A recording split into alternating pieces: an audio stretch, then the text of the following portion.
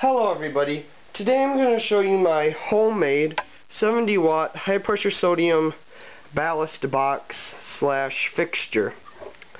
As you can see, it is fairly simple. It's made out of a junction box and a junction box extension box thing. And then a plate that converts it so you can put on a socket. So, let's open this thing up. Okay, so it's pretty simple to take apart. Just loosen the two screws and the socket pops off. And here you can see the insides. Of course, the ballast is way down there at the bottom. And you have your starter slash igniter, whatever you'd like to call it. And that's pretty much it for the guts of it, other than the wires.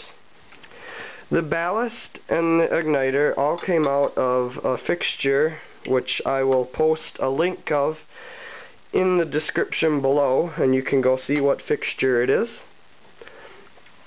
So, we'll put this back together and turn it on.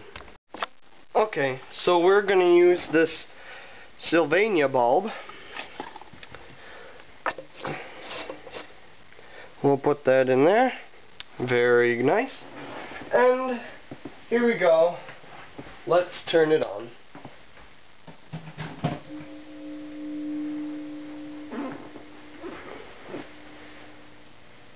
Very nice.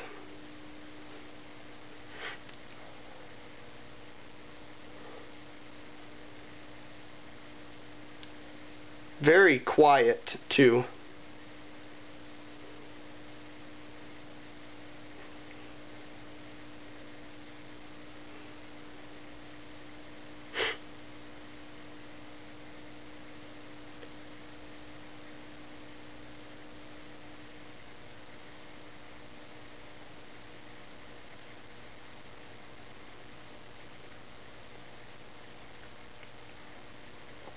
Turning its deep orange. The orange is a lot deeper off camera. So we'll let it warm up. Okay, so it's now at full brightness, and as you can hear, hopefully, it's really quiet. And I really like that.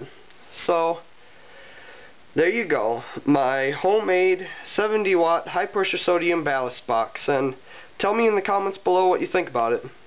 Thank you.